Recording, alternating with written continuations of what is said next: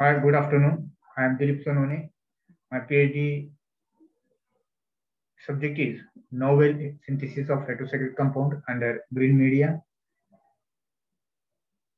With growing environmental concerns, nowadays we have been witnessing various innovations and scientific breakthrough leading towards the generation of more improved and efficient synthetic protocol that will not only avoid the use of toxic reagent but also develop the generate and efficient synthetic protocol that will not only avoid the use of toxic reagent but also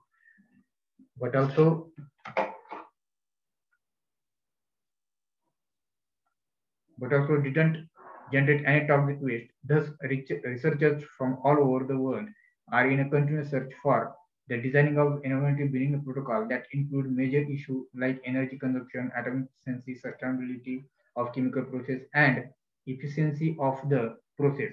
In organic chemical reactions, solvents play a very important role in include extraction, reactant solubility, washing, and separation of final product.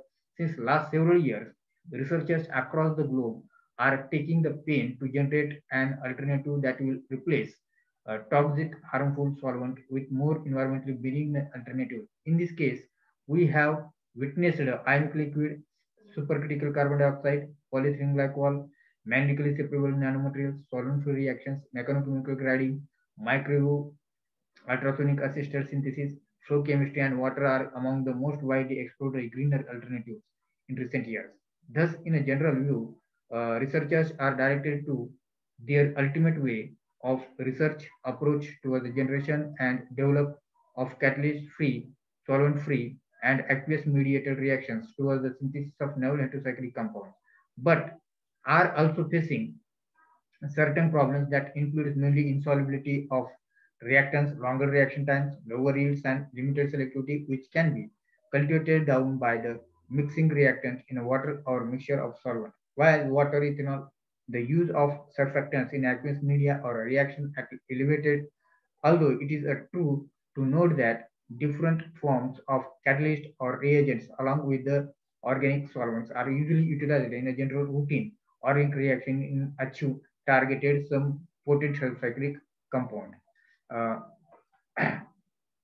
my idea is that, thus, in short, it is a nail beating task to avoid the use of catalysts along with harmful toxic solvents in organic reactions to address all these key aspects of organic chemistry. At the same time, we have to go hand in hand with environmental health, safety, and economic targets successfully. Thus, to sum up processes that are based on the fundamental understanding that addresses several green chemistry principles, water is considered as a green solvent for organic reactions towards the synthesis of novel heterocyclic compounds, although chemical reactions performed in or on water are not generally considered as a green reaction and often do not meet the requirements of ideal green process that are documented in the literature. A careful literature survey reveals rapidly increasing the reports under this heading includes mainly diacetyl reaction of organocatalyzed managed reaction, three components coupling reactions utilizing gold catalyst synthesis of benzothioneins, Stricker synthesis of amino nitrates, Bayes Hellman reaction, synthesis of spiroxyindoles, etc. Working principles. For the synthesis of heterocyclic compounds under green media, following methodology is carried out. Papyron pyrolysis synthesis can be carried out using non-hazardous solvent and catalyst. In order to follow the green approach, initially one equivalent of each malonitrile, sulfated benzaldehyde, and 4 hydroxycommercent are mixed up with 0.5 mole potassium thalmate as a catalyst. The solvent used in this reaction is water and alcohol. This reaction also carried out without catalyst. Sir, targeted outcomes. Thus, in the current study, we are making a positive attempt to develop not only the most promising but alternative greener methodologies for the synthesis of potent heterocyclic compounds that can be lead towards the development of future drugs target against cancer, tuberculosis, obesity, HIV, and neurological disorders.